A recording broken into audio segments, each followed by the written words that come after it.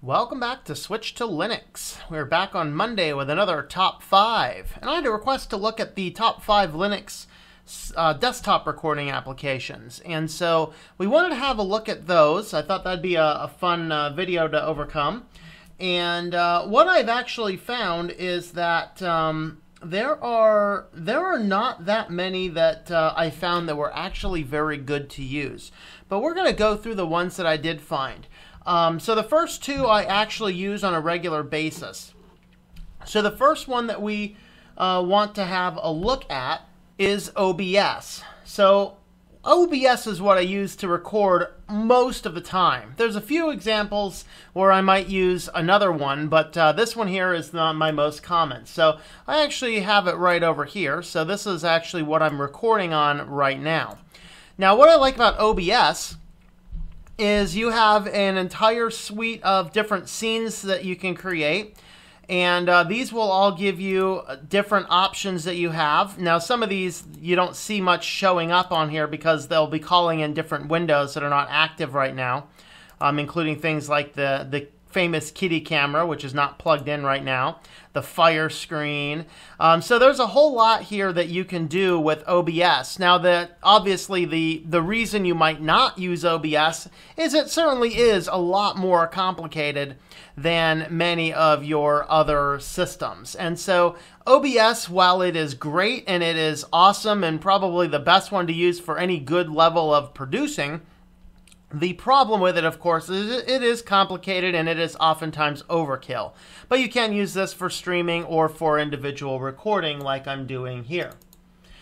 So the second application that I would use for doing screen recording is Simple Screen Recorder.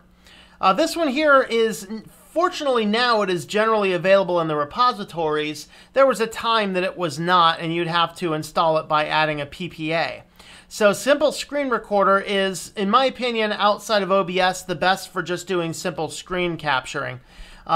There's some reasons you might not want to use this one as well. We'll get into there. But here you can set up various different profiles. You can decide which screen you want to do. So I have two screens running on this computer right now, so I can capture either of the two screens. Or I can record any fixed rectangle. So I can just kind of select what I want. And then the problem, of course, here, and the reason I wouldn't necessarily use this for recording a small window is because I can't see on the screen exactly where I'm at. And so that might not be something you want to do. Now you can pick over here where your audio is going to be coming from, hit the continue on the next part. You can check your container, you can check your codecs here.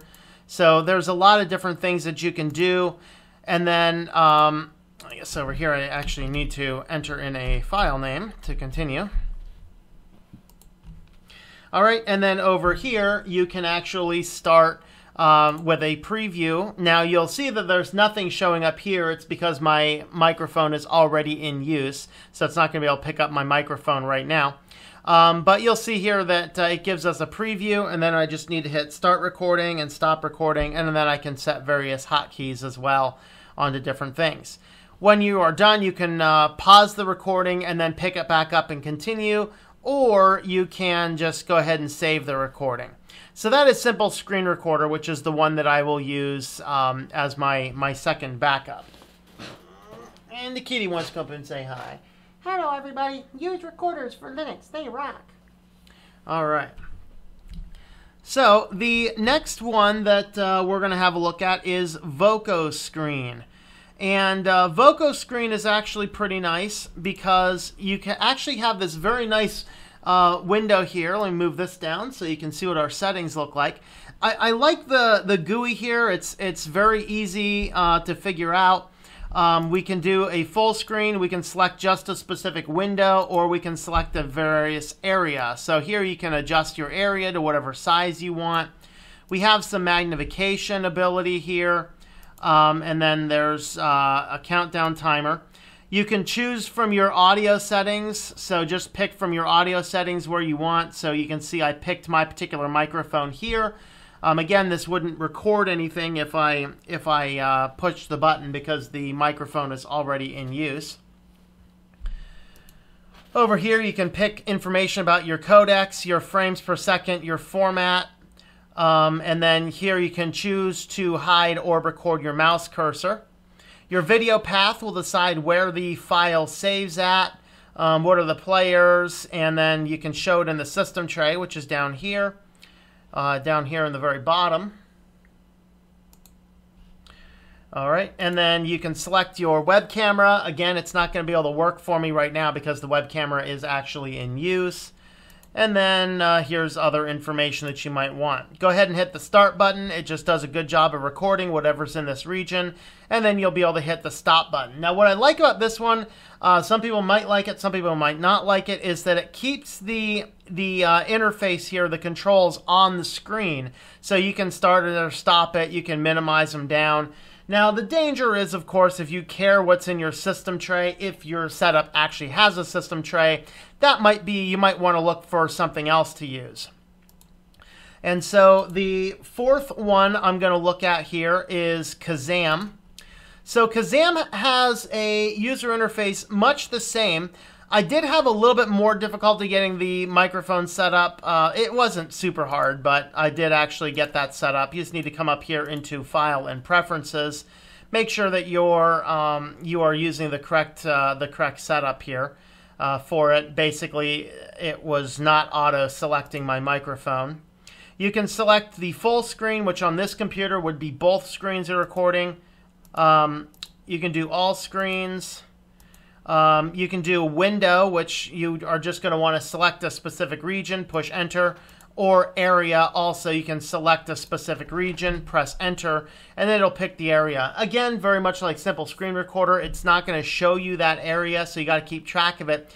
Now, on this one, when you hit the capture, everything here will all go away. So if you do care about what is down in your system tray, if you're running a system tray, Kazam might be the better option because everything goes away, except you will have down here the option to pull this up and stop it. So you will actually have to stop it from down here. And I guess this is the system tray. This is more of the taskbar. I think I was saying system tray.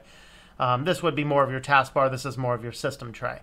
So you have to stop this from the system tray.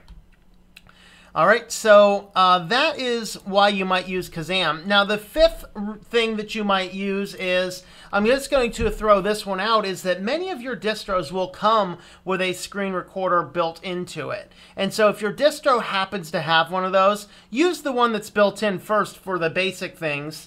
If there isn't one for the basic things, pick either Simple Screen Recorder, Vokoscreen, or Kazam, whichever one works.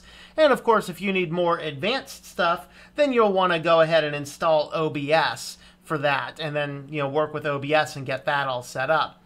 Now, I did also look at RecordMyDesktop. The problem is I tested out both on Linux Mint Cinnamon and on Manjaro, I think Manjaro Deepin.